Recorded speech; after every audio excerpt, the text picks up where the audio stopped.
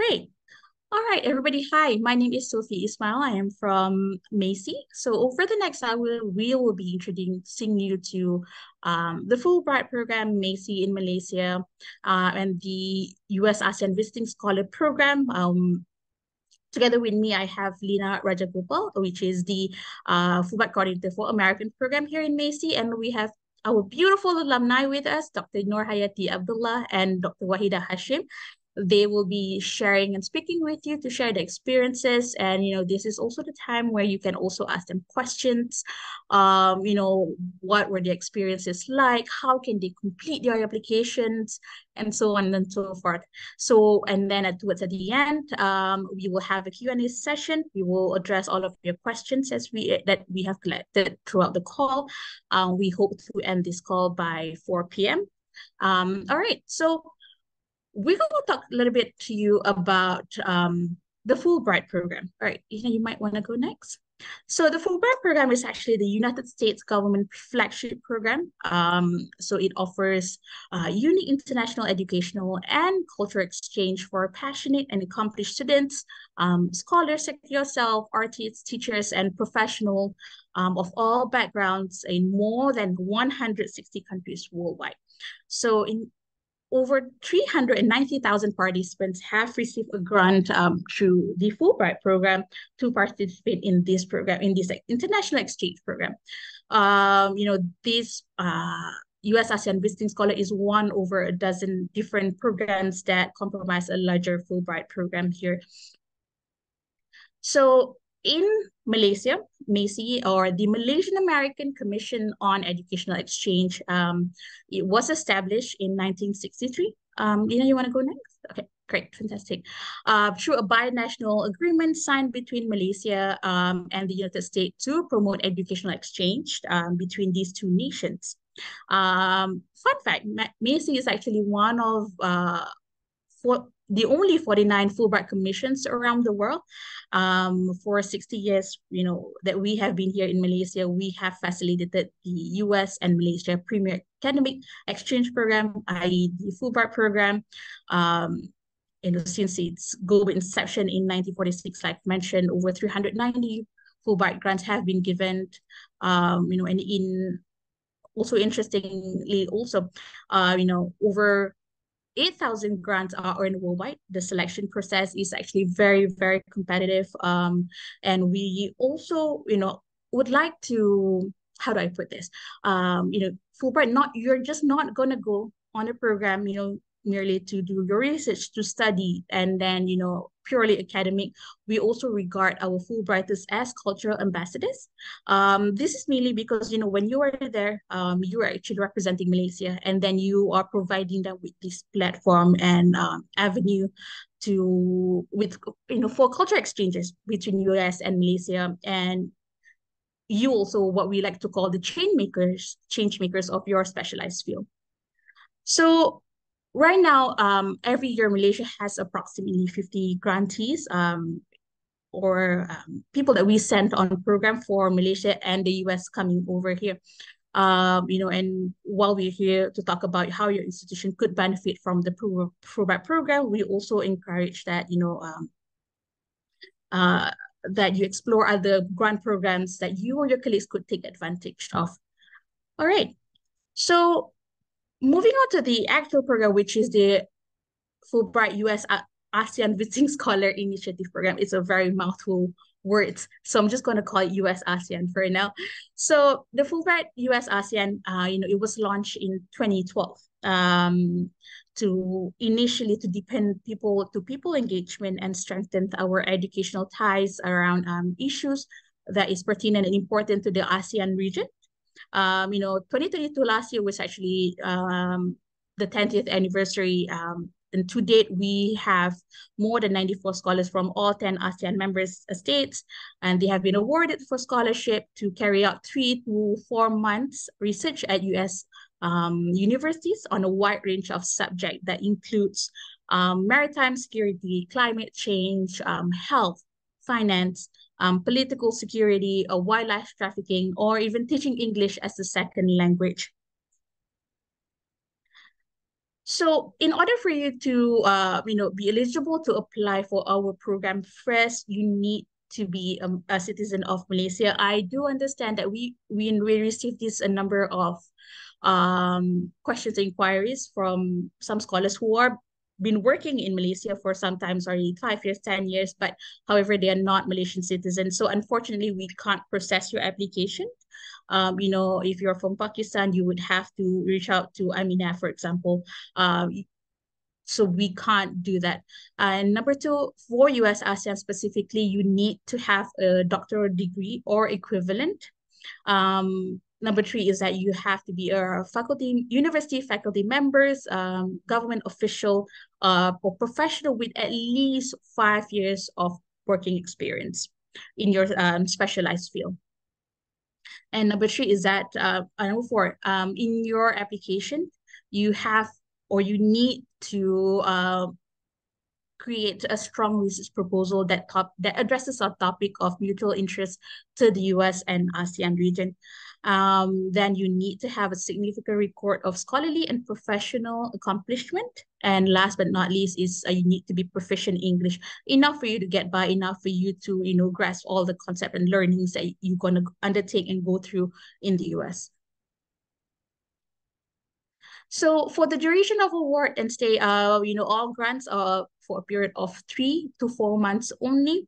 You need to complete your Fulbright grant at the specified host institution and the campus community.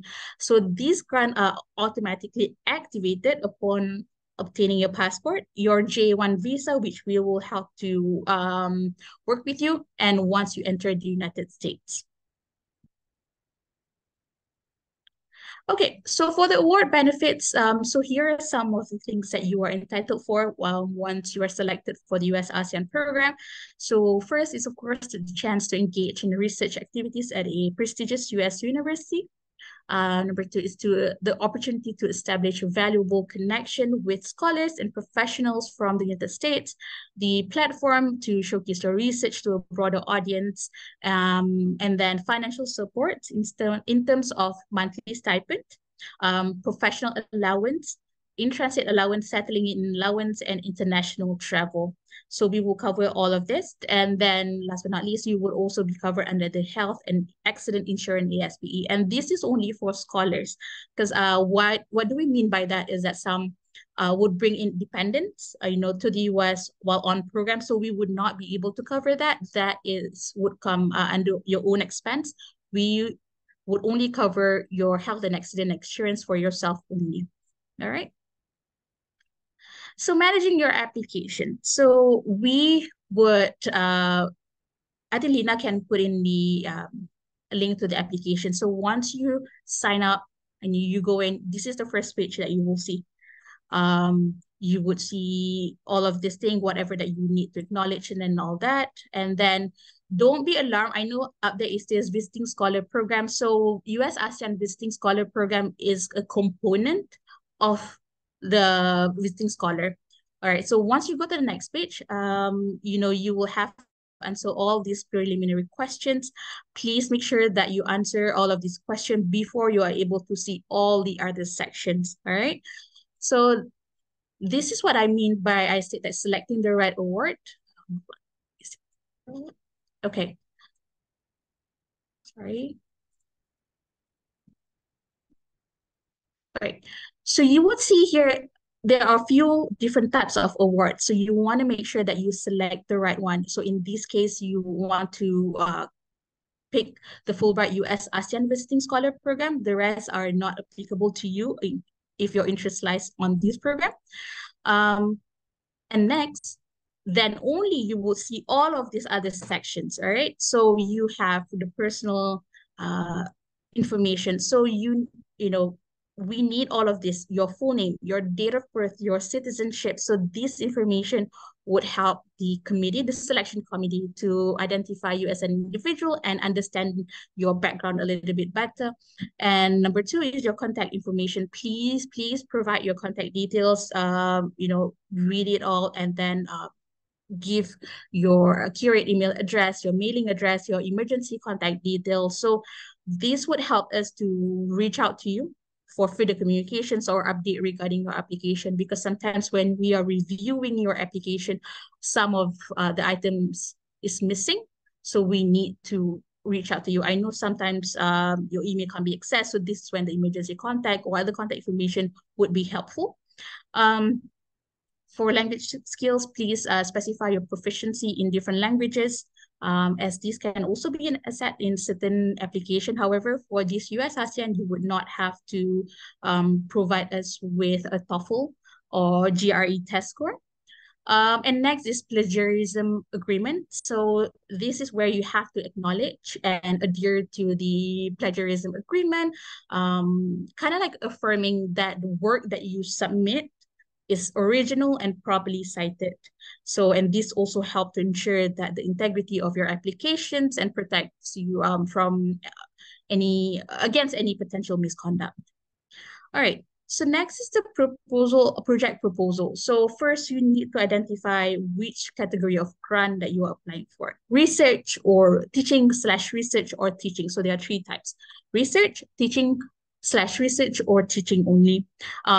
Please present a well-structured and compelling project proposal that kind of like outlines your objective, your methodology, the expected outcomes, and do articulate the significance of your project and how it aligns with the program goals overall. So for the section of grant and travel plans, if applicable, if possible, provide a detailed information about your grant requirements, and the travel documents do also include estimated budgets and timelines and any necessary documentation to support your funding needs.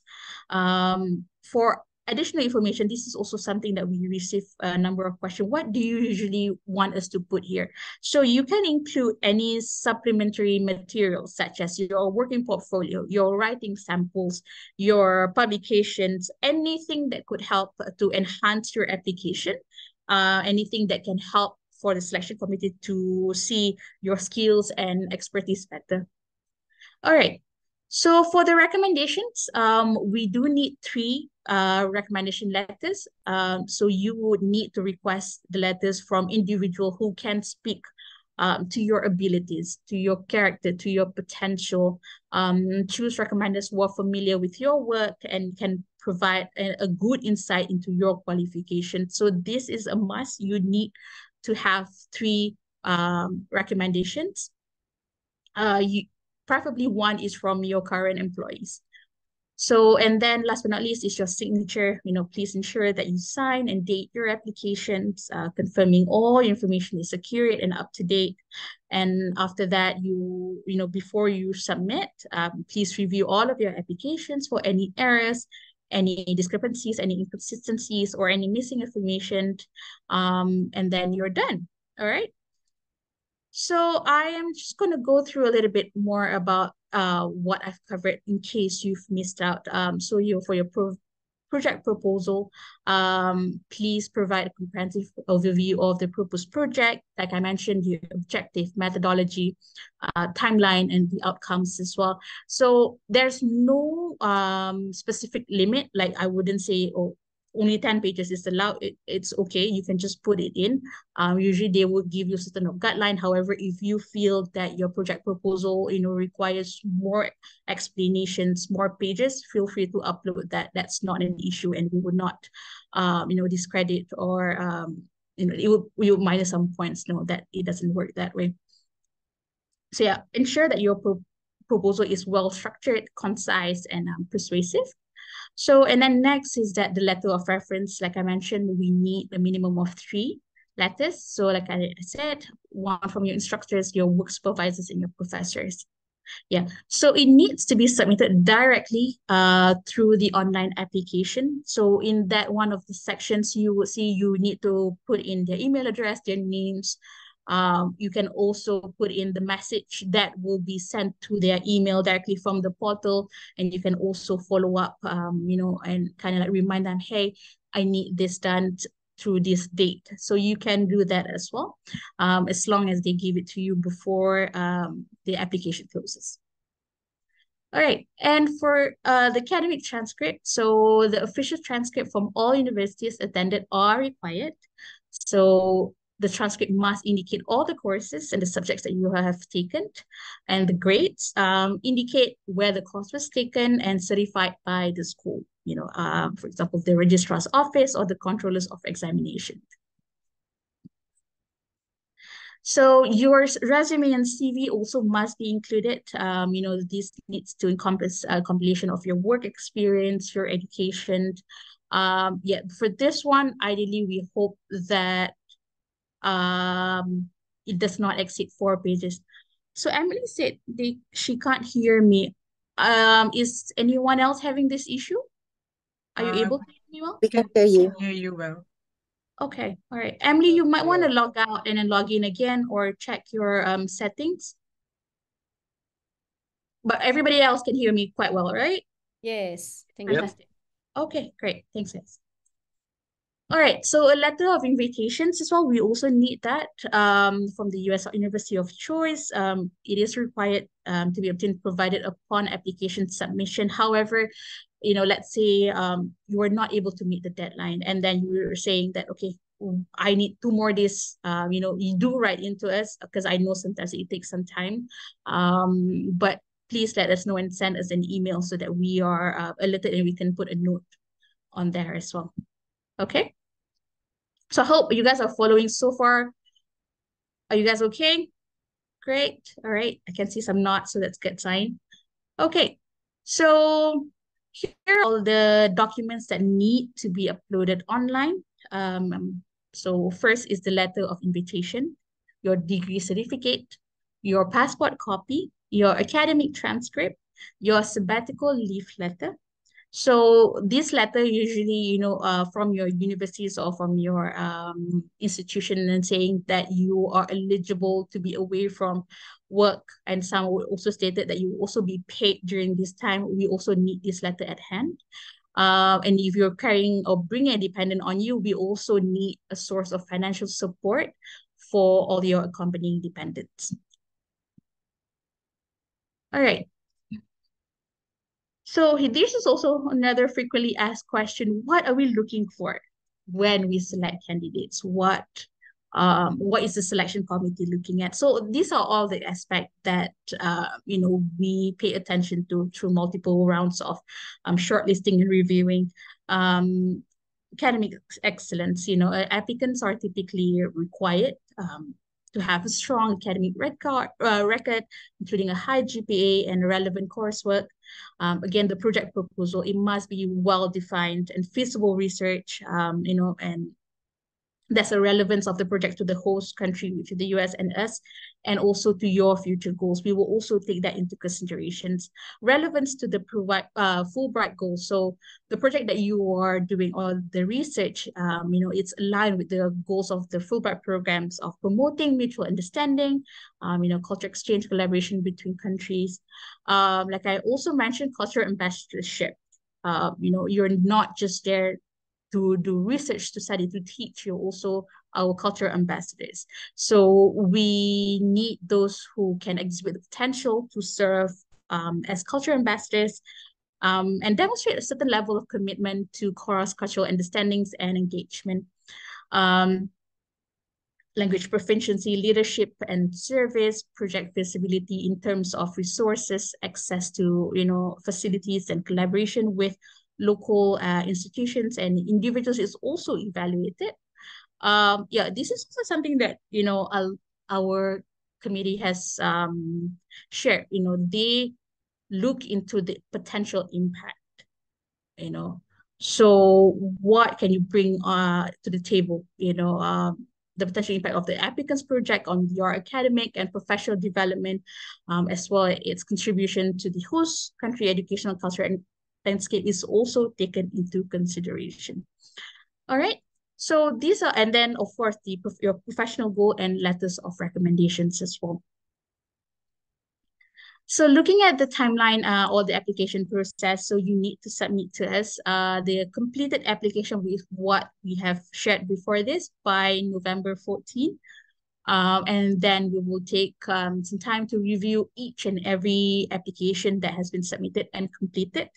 And then we will call for interview. And then, once at that, we will shortlist the applications. And then once you're nominated, we will send this over to our counterpart in DC. Then the U.S. Department of State will begin reviewing your project proposal, your application, and this usually takes up the largest or a huge chunk of the time. This could go up to 2 to 3 months as well. And then afterwards, we will only then receive the scholarship announcement whether you get in or not. So that is what is to for you to kind of like managing your expectations as well in terms of the timeline. It does not, the turnover time is quite long. It does not happen very fast. All right. So right now, enough about me, enough about hearing my voice. I'm going to pass it over to our alumni, Dr. Nurhayati Abdullah and Dr. Wahida Hashim, to kind of like share a little bit about the experience. And then, you will also have the opportunity to throw in your question. So maybe I'll get Dr. Nurhayati first to share a little bit about yourself. Okay, Assalamualaikum warahmatullahi wabarakatuh and a very good afternoon. Thank you, Sophie, for the generous introduction and also, I think, very insightful information on Fulbright U.S. ASEAN as a whole. So, let's see, what's this? Okay. So I'm Yati from UTM, University Technology Malaysia. I was selected for U.S. ASEAN Fulbright Academic Scholar Scheme back in the year 2016 and 2017. During that time, I did my study on environmental engineering, focusing on anaerobic treatment of wastewater at University of Michigan, Ann Arbor. So now it has been a couple of years since I completed my U.S. ASEAN Fulbright sojourn in the U.S. It has been fantastic, and I look forward to share some of my experiences from the application, the before, during, and after Fulbright experiences with you all. Thank you so much. Thank you, Dr. Nurhayati. Dr. Wahida, the floor is yours. Hi everyone, Assalamualaikum, a very good afternoon. Thank you, MACEE, for this opportunity. I've been selected for Fulbright U.S. ASEAN just recently finished this year in May 2023. So very fresh experience. And my background is basically telecommunication engineering. And I'm from University Tenaga Nasional. So when I got the Fulbright, my focus is basically on the internet rural broadband. So I was sent to, I got the opportunity to go to the rural area of the US. It's a little bit different. All right, okay. Welcome to any questions from you all. All right, so maybe I'll kickstart this session and all that. I think, looking at our historically speaking, right, our application is actually can be quite daunting. It's very lengthy, it's very extensive. Not a lot of people who started the application would manage to complete everything and actually submit it. But you guys did, right? I mean, you went on the program, you came back. Maybe you could share some tips on, how you manage and the process of completion from A to Z, and then what helped, what were the key elements that helped you stand out as a successful application. Maybe you could share that. Maybe Dr. Wahida, you want to start? I had this determination of I really want this Fulbright because I know it's a very prestigious award, and I really target for that, to be honest. Tak malu cakap lah, like really want it. So it is true that the process can take almost a year from your application until you went for your attachment. But then it's like you really have to keep, I would say to myself during that time, if I cannot finish 100% looking at this Fulbright process, then 1 or 2% every 2 days is okay for me. Yeah. So that kind of drive that made me, because there are quite a lot of challenges, but for some reason I managed. So yeah. Sorry, just a quick follow-up question. You said that you've always wanted this. How long have you been, eyeing to apply for this program? Yes, I started applying for Fulbright for another program in 2017. I was not successful. And then I sort of like put off 1 or 2 years because I just don't know because I know at that time my project was not that strong. So I went to continue on the community project, and I know that I got quite a good substance to apply for this Fulbright U.S ASEAN. So when I apply, I already have these pictures, all the community works, because I know U.S ASEAN, if you read the description, they're solely focused to solve issues related to one of the areas is related to ASEAN issues, and internet broadband is really a thing in ASEAN. And yes, that was I had the confidence at that time, so I applied. Ah, very interesting. All right, so I'll just throw back the same question to Dr. Nurhayati. What are some of your tips? How did you manage and complete the application for US ASEAN? What helped? Okay, thank you, Sophie, and very interesting to hear insights from Dr. Wahida.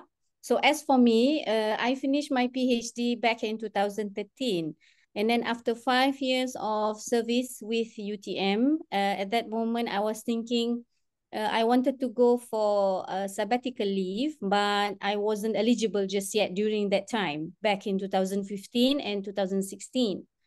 And then just so happened on that day, my co-supervisor for my PhD study, I was doing study on palm oil meal effluent. So we were doing aerobic granulation for the treatment of that complex wastewater. I'm sure some of you are familiar with palm oil. Malaysia is the second exporter after Indonesia for the oil. So that was basically my PhD topic. And just so happened that day, my co-supervisor for my PhD study came to visit me in UTM, Johor Bahru that time, all the way from Newcastle University in the UK. So the story was, I was telling him like, all right, Tom, I have completed my PhD and now I'm serving as a senior lecturer. And then I was thinking that I would like to do something, but I'm not eligible for sabbatical leave just yet during that time. And then I asked him, I would like to apply for a fellowship. And then I have Googled around, and then I found out about 2 opportunities that time. So one is Fulbright, the other one is Chevening Scholarship. And then since I graduated from the UK for my master's study and also my PhD study, and I have never been to the US before, and then I told Tom, and then I said, I would like to go to the US. And I found via Google about Fulbright, but I know nothing about it, nothing at all, absolutely nothing, no idea about Fulbright at all. But Tom, on the other hand, he has already 2 graduated PhD students under his supervision who went for Fulbright from the UK, and I think the other country was from Brazil. So, and then he said, oh, so he was explaining to me about Fulbright, and then he was saying that I might be able to apply. And he recommended a host from University of Michigan Ann Arbor, which was Professor Nancy Love, a professor in environmental engineering in Michigan. Just so happened that I have been actually emailing Nancy at some point of my life throughout my involvement in the International Water Association, which is an NGO that caters for young water professionals, which I was involved in as a young PhD student. So the circle was almost complete at that time. And I was saying, Tom, I know Nancy, we have been talking over email about so many different things, but not on Fulbright. And then he said, why not I send you an email and then recommending for you to apply to Michigan. So the rest was history. So the connection was, I have been with this professor for some other topics and subjects, and then Tom came along for a visit, and then I wanted to go for a short, for a short-term attachment somewhere and looking for a funding. And then he was recommending Nancy, and the circle was just almost complete. But the Fulbright deadline at that time was merely, I think, a month plus. So I had around 6 weeks to sort out the online application. I think it's a bit different from what we have now on Fulbright system, MACEE system. And then I have together all the things that Sophie mentioned just now during her presentation and introduction about Fulbright and how to apply. The host letter, and then the invitation letter from Michigan, which is now not so difficult for me, God bless, because of Tom's, introduction.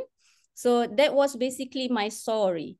I simply started by Googling and trying to finding out if there's any fellowship with funding for me to go abroad for that short-term attachment, because I can't go for so long. The application was, as you said, longish and tedious. And there are a lot of aspects that you have to complement and making sure that your proposal is the winning one.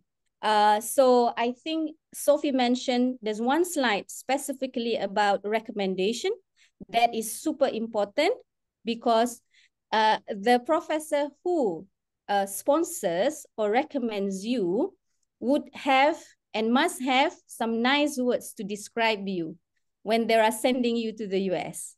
So that's super important. And I had my professor from Lund University,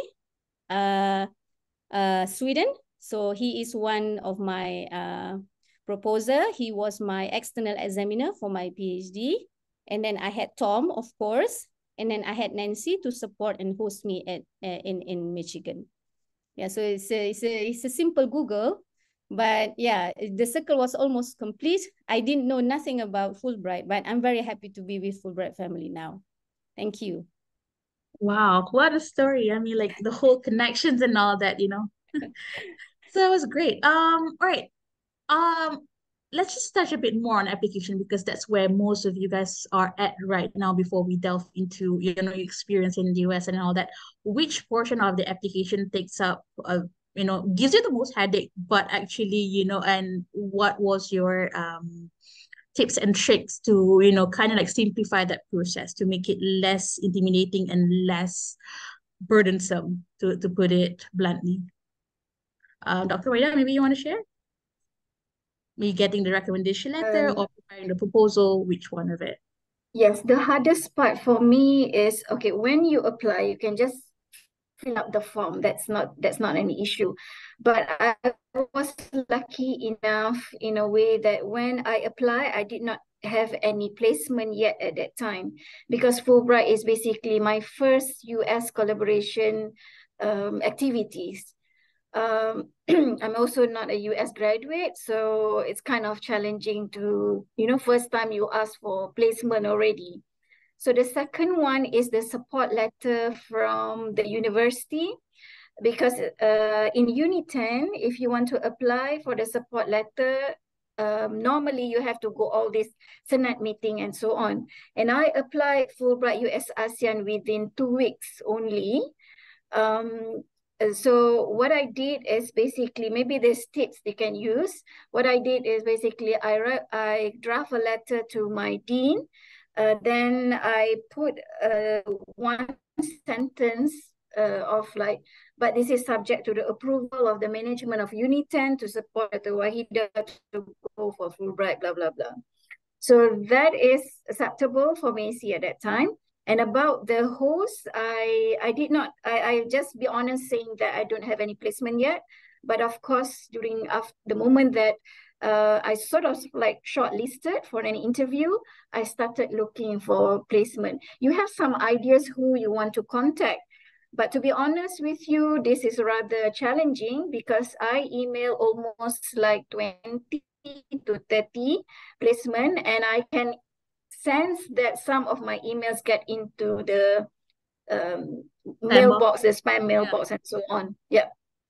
So, and then I asked for the other friends the organizer of a conference who knew a friend, and I was lucky enough to basically get the right place for my research. Yeah, that is the hardest part. And whoever wants to bring your children, so I also did bring my daughter, and I put him in the rural school at the nearby the university, and then after that, when you got the placement and the accommodation, but that one can be later. Okay. Thank you. That was very helpful. Yeah. Dr. Yati, what about you? Thank you. Thank you, Dr. Wahida. Unlike Dr. Wahida, my experience is probably a bit different. Her research on IoT and internet connections and technology is booming at the time now. So because she just came back from her Fulbright. But for myself, during my application, palm oil is considered as a competitive commodity. So as I am submitting my proposal, it has been a huge question as to how might we learn from the US institution on the treatment of palm oil, as well as making sure that it does not sound as competitive to which the other type of oils in the world is not being challenged. So it's from the research perspective point of view, because I'm using palm oil, but in the US, they are famous for olive oil, you know, all the other kinds of corn oil, sunflower oil. So what is it so special that I wanted to bring palm oil into the picture? Because they have different kind of oils and they trust their oils rather than our oil. So something like that. So it becomes tricky when it comes to the proposal preparation, but Alhamdulillah, I get good support from Nancy at the time and Tom. And what we finally wanting to look at is the technology rather than focusing on the treatment of the specific oil. So because I wanted to go in winter, as Malaysia does not have winter and US is famous for its extreme winter weather. So I wanted to come in winter months. So my plan as part of the proposal was to investigate and observe how the wastewater treatment plant operates in the snow. I managed to do that. I went and had a site visit at one of the wastewater treatment plant during the winter time in the thick snow. So it was amazing experience because I've never seen one in winter time, not even during site visit at conferences. So apart from the application and then making sure that all the documents are in place within the stipulated deadline, Alhamdulillah, I managed. The application went through smoothly. It was tedious. You've got to really write down your objective of study and then what is it the outcome that you are expecting from the 4 months or 3 months research tenure in the US, because it's not so long. 4 months is really, really short. You've got to spend at least 2 weeks to just finding your way from your home to your university and where the bus stops are and things like that. But the research is amazing. So for me, my challenge is preparing the research proposal simply because the oil that I chose is something that can be a challenge to other type of oils in the US. And then because I wanted to go in winter time, so that has been one of my winning fit of the proposal, because we don't have winter in Malaysia. So I said, I would like to see how the wastewater treatment plants operates in winter. And then they feel like, oh, okay, yes, that's something new. And then making sure that the proposal applies to both the US and the ASEAN. So it has to be something that is being highlighted at the ASEAN level. What is it that attracts ASEAN as a whole, or what is in for ASEAN at that time? Thank you. Great, fantastic. I love all your sharings. I hope you guys find it also helpful in preparing and then making sure your application stands out. So enough about that. So let's go, and I'm very curious. I feel like you guys also probably are, about your experience in the US, as a Fulbright scholar. Finally, after going through all of these processes, you're in the US. So how was that like for you guys? What was your experience during your time in the US? How did you adapt to the cultural differences? And make the most out of your stay. Dr. Yati, maybe you want to share? Okay. Besides the proposal challenges, preparing the proposal challenges, I had huge challenge finding accommodation. I know our former U.S. ASEAN Fulbrighter, she was in contact with me as well, Dr. Hui Ling, if you know her from USM. She was also finding difficulties in getting accommodation because it is scarce and also limited. I was blessed, I think, to mention that I somehow emailed so many people during my pursuit to get accommodation within the campus area. And I met two Chinese Malaysian student, undergraduate student, because I am already senior lecturer at the time. They were hesitant to share their apartments with me. You see, so it's like I'm already working, and then they are freshman year, in their freshman year, and then they say, oh, she's already a PhD graduate. How can we share our apartment with her and things like that? But I managed to convince them, at least Jen Lin, who was my roommate at the time. So eventually, cut the story short, I got a bed in the apartment. So the three of us girls staying together. I remember it was at the University Towers. And then all three girls, and I met a couple of Malaysian students also staying in the block. So I'm like their big sister, because I'm staying with the undergraduate students, which I do not mind at all. Probably because of my petite size, so I fit in very well. So it's really, really nice. And upon arriving in the US, things are very, very different. People are very friendly and receptive of your multicultural and differences. And then I remember there was one talk that was given by one of the famous author, and I attended most of the programs because I stayed with the undergraduates, and the only thing to blend in is just to join them in whatever programs and activities that they went to. So I went to ballet performance, we went for theater shows, it was Christmas time, we went to our favorite bookshop down the old town of Ann Arbor called Literati. And then we always went for the free bagel adventure on Thursday in our pajamas, but nobody knows. So it was really fun time. And besides that, lifestyle and cultural changes and adapting to a younger lifestyle with the undergraduate students in University Towers, I get to meet an awesome postgraduate groups of students at my department who are all doing excellent work on environmental engineering, different kind of wastewater treatment. And we have every Tuesday a club called Journal Club Presentation, where everyone is welcome to bring potluck by turn. So we do alternate potluck days on every Tuesday. It's really, really aspiring, enriching, inspiring, and motivational experience for me. I really, really love my stay in the US. I kind of miss it now. There's a nice arboretum behind our apartment for a nice 45 to 60 minutes walk. So we made it a point that every weekend we should go there and walk in the winter. So it's really nice. It's really nice. And I teach them how to cook, the undergraduate students. So before I left the US, I even donated all my pots and pans to them. That they would, they would know how to eat greens and things like that. So it's really, really nice experience, lifestyle-wise, as well as professional-wise. I get to see the wastewater treatment once that it's actively operating during the winter time, in the winter. Thank you. That's amazing. All right, Dr. Weda, what about you? How was your experience? Thank you, Dr. Nahayati. That's very, it's very interesting.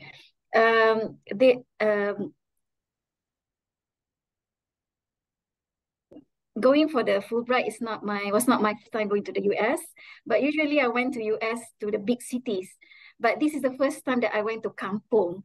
And I really looking forward for that because I don't think Malaysian will go to Kampung whenever you do your vacation. So usually you take this opportunity to experience that.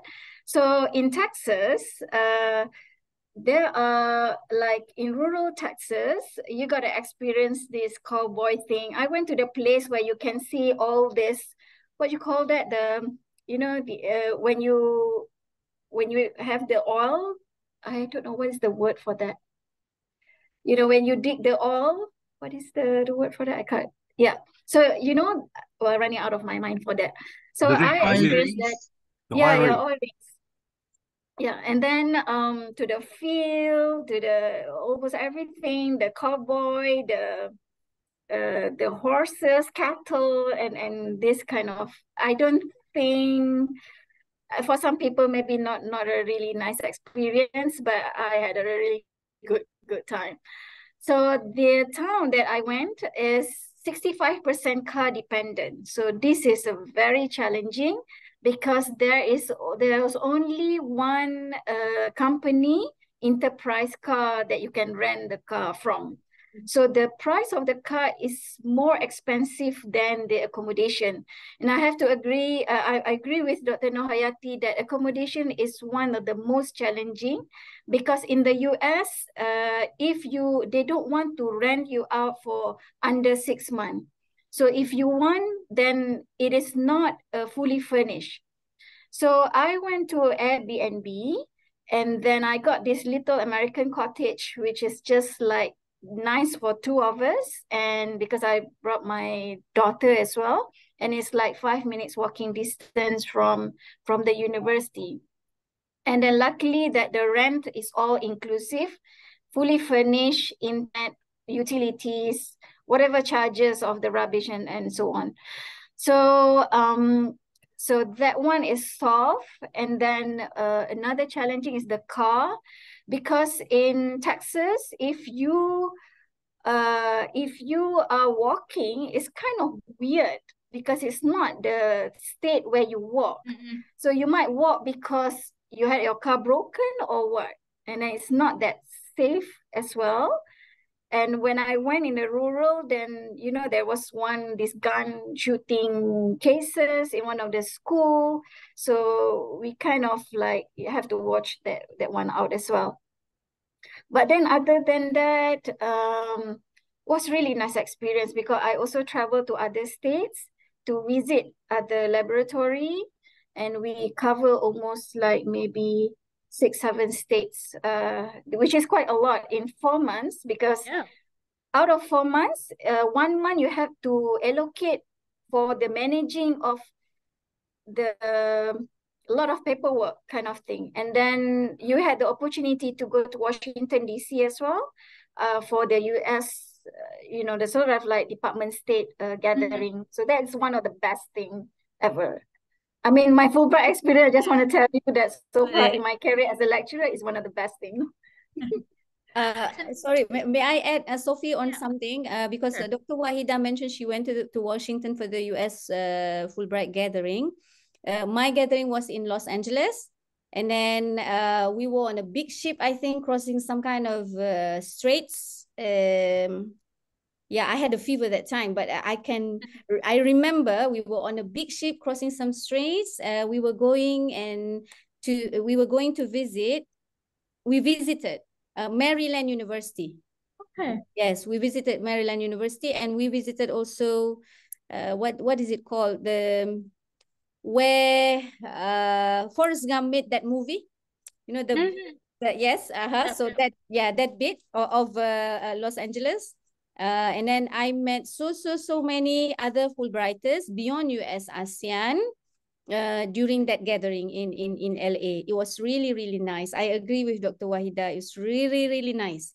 So just make sure you send in a winning proposal based on the tips that we've shared with you, and also based on the guidelines that Sophie has shared. And I must mention that I have family And then it's not easy to leave family, but I'm speaking to all of the women here because probably for men, it might be easier for you to decide to leave for 4 months and, you know, but for all of the women candidates, if you already have family, you have small children, small kids, there's no stopping or limiting you to send in a Fulbright application.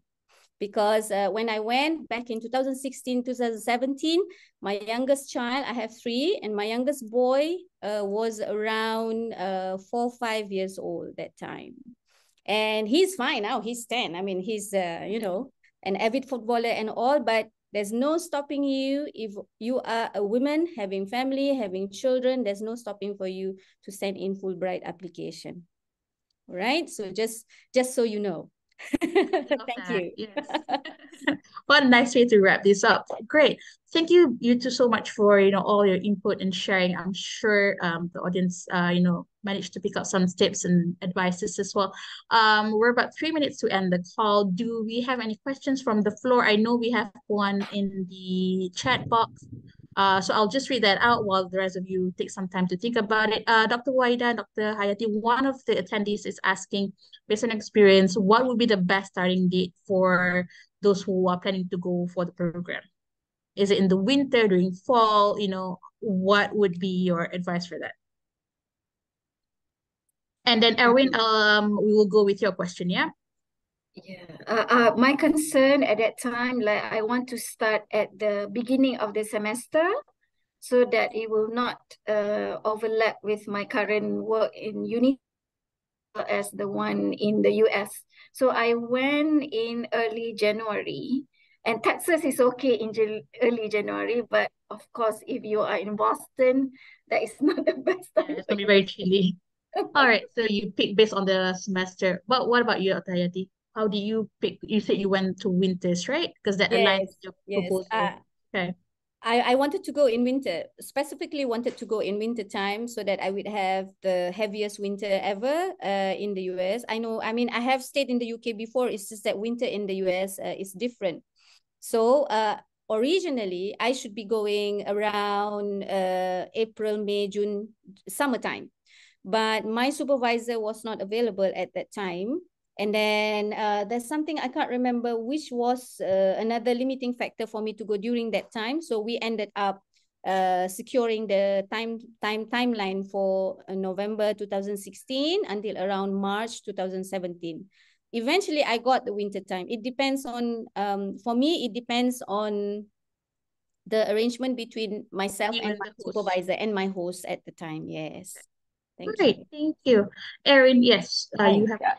Yeah. Yep. Thank you very much, Sophie. Thank you, Wahida and Dr. Nohayati. I think it's amazing to hear your stories. I think it's very brilliant and inspiring.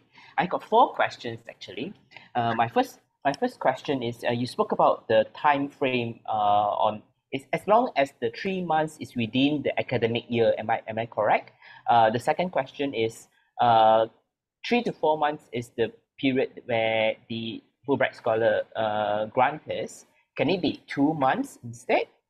My third question here is that do you have to apply a separate grant for your research? Are the grants sufficient for your accommodation and transport?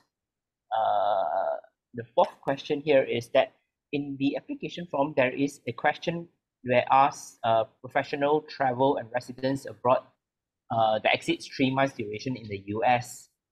I'm thinking because I'm a research fellow at Harvard Medical School right now and a fellow at the Center for Bioethics at Harvard Medical School as well. So I'm just thinking, what should I put there? And my last question, I'm so sorry, I've got so many questions because you're so inspiring. I'm currently a pediatrician. I have a fellowship with the Royal College of Pediatrics and Child Health in the UK. I'm also a research fellow at Harvard Medical School. When you mentioned about the PhD requirement or equivalent, my important question, because that was not listed in the website, am I eligible? Because I'm just worried about that again. Thank you very much. All right. If Yeah, Dr. Waida, go on. Oh, Okay. I remember only the third questions about the cost. That's really a concern to me. So the cost is sufficient, but because I don't, I don't rent a car. So how do I solve the problem?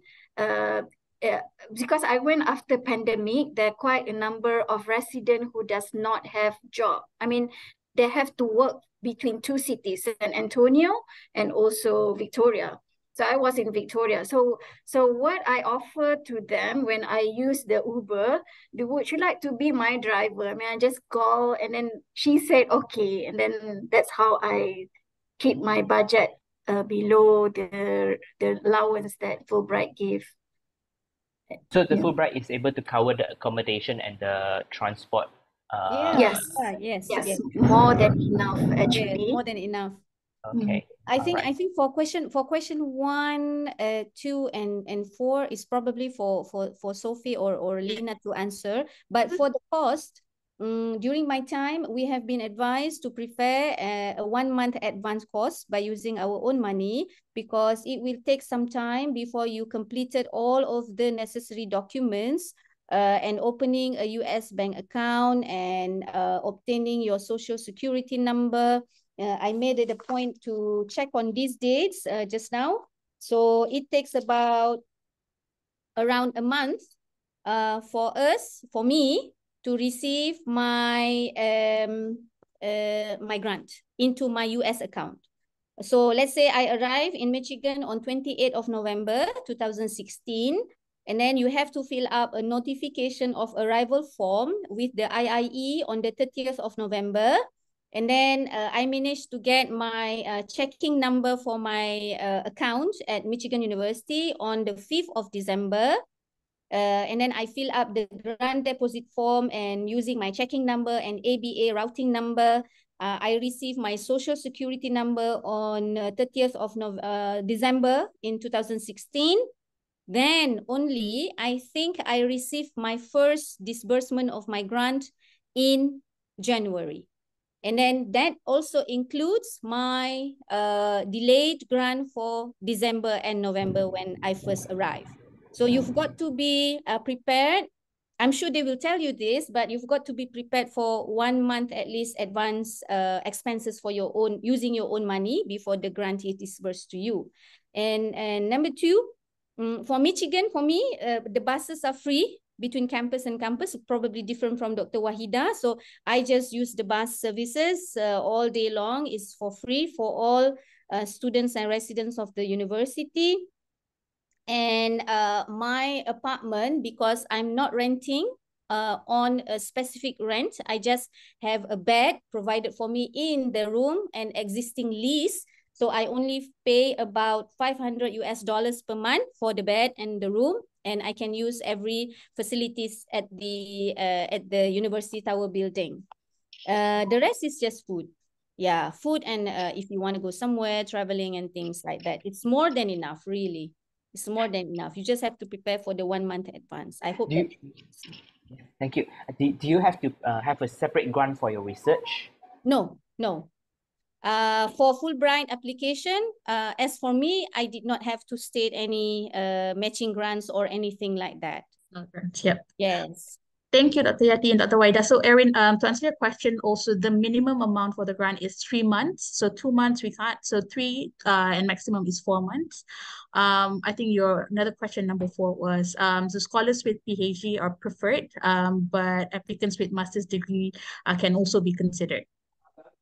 So a doctorate medical doctor with a fellowship and a royal member of the Royal College of Theatrics? Yes, you can. However, there are also a clause where you cannot, when you are doing research in university, you can't perform on animals or another human being. So we will send you another form to, kind of like establish that, yet you cannot do that while you're on this grant. Does that make sense? There's a clause saying that we can't. What about a qualitative study on patients? Sorry, I'm sorry. I feel like my line's breaking because it's raining right now. Sorry. A focus group discussion with patients. Does that fall under the?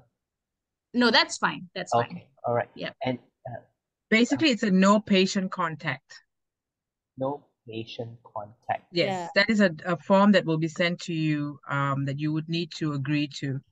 Yeah. Additionally, in terms of research, when you reach out to your universities that you want to affiliate yourself with, if you need to have access to labs, lab equipment, and so forth, this is a question you need to ask your potential host institution if there's any lab charges associated with it. Because like some of them, like for Dr. Nohayati and Dr. Wahida, they probably did not use any labs. So this is a question that you would need to ask if there's any potential charges for lab usage. And I can then apply for from the cost will be given by Fulbright. Am I right? Not necessarily, because we give a fixed stipend, so it just Okay. depends on what it is the cost charges. All right. All right. So I'd like to move to the next question to Sure. Dr. Mozart. Thank you. Dr. Mozart Mota? You might want to unmute. All right, before Dr. Mozart starts, I know we're past 4 right now, so if you need to leave, you know, please do so. Dr. Hayati and Dr. Waida, are you guys okay to continue this for a bit longer, because I can see more questions are coming up? Or do you Yeah, guys I'm want okay. to No problem. I am traveling shortly, but I Okay. can spend maybe another 5 minutes if there's All right, any yeah. questions. Okay. Yeah. Fantastic. Yes, doctor. Okay. So, Hi, I'm oh, Moza Mokhtar from Malaya. I'm just asking, do we need to have the sabbatical letter, that means the month match with the semesters over there? No. Yes, Does so it need to be confirmed that my sabbatical is this month and this month, then I apply? yes, that's right. You need to it needs to match your invitation letter from your US host institution and your sabbatical leave letter from your your universities or your workplace needs to match these two. So there cannot be any discrepancy or any inconsistencies. But doctor, you do not have to go by their semester or our semester. At least that is for UTM case. For my case with UTM, it does not. I think it doesn't matter if I go because I went in November, December, January, February, March, and that is during active semester of UTM and also active semester in the US. But it does not matter if I wanted to go in other months, not concerning the semester, because the nature of research in both home and host universities is not bounded to the semester, meaning that the research is ongoing. It can be in any months. Another question from me, since you are from the sciences, did you meet any fellowships that are from the social sciences? Because I'm from the business school. Okay, I think during the gathering, the convene of the Fulbrighters in LA, I'm not sure about in Washington for Dr. Wahida, maybe doctor can advise. But in LA, I met everybody, not just from the sciences. Yeah. These include people doing policy on environmental engineering. The theme of the gathering was environmental engineering policies, something like that, but not social scientists per se.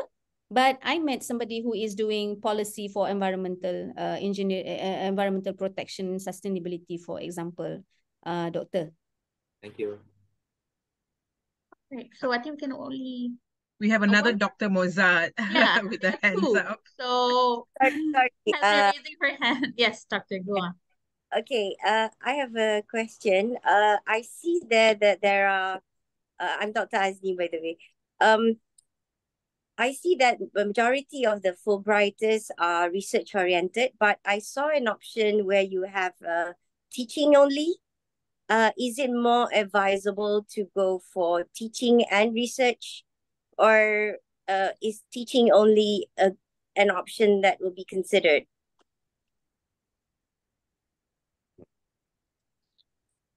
All right. Lina, do you want to take that question?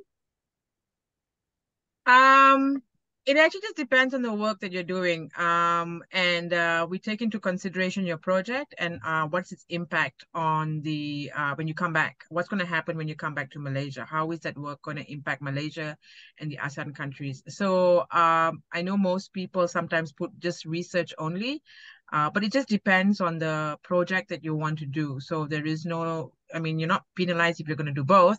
But as Dr. Nurhayati and Dr. Wahida said, 4 months is a very short period.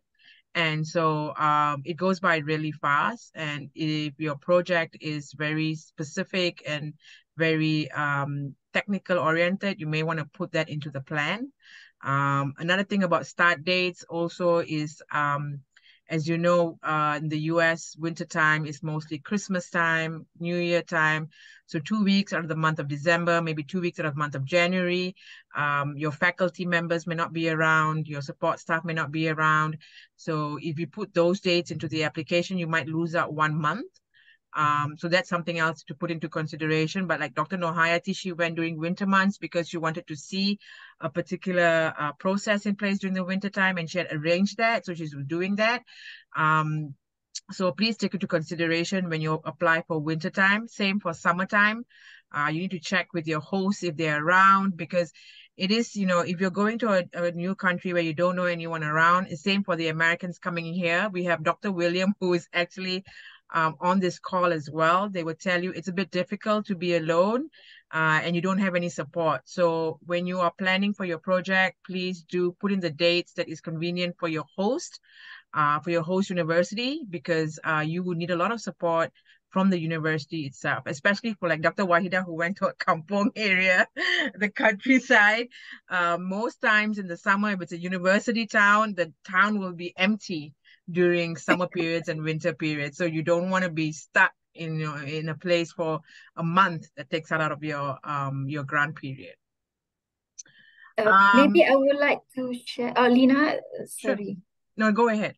Oh, no. About the research, I understand the situation. When I propose, it is something that I'm supposed to do for the rural area, but then I shift a little bit when I arrive, because the host university recommended me to see the coalition from Texas Connected Nation. So Texas Connected Nation is a very big organization, I mean NGO sort of, not really NGO, but they govern the plan for implementation of internet broadband in Texas. So my host university, they asked me to go to see one of the not like a president of this coalition, and then from there they asked me to join one of the the Connected Nation itself asked me to attend another summit. So this is where the place where I met a lot of industry policymakers, technical universities and so on, so that I can say save 1 month of my work because of this networking. So I shift a little bit, but I'm really satisfied because this is the thing that I want. Thank you, Dr. Wahida. I just want to answer one question that Emily Lau had asked. How do we find potential hosts? I think Dr. Nurhayati and Dr. Wahida has answered that question, but a few tips would be, look at the universities that specialize in your area, and you can find the information about the people or the scholars who are specific in those fields in their university websites. Most of these websites do share their email addresses. You can find them on LinkedIn as well, and connect with the universities. That's how you would connect with but if you do not have any network in the US. Sophie, back to you. All right. Thank you so much, everybody. I think we would have to cut off the call now. Thank you so much for all of your questions, for your attention. It's such a pleasure having Dr. Wahida, Dr. Hayati on the call with us today. I hope it was beneficial to all.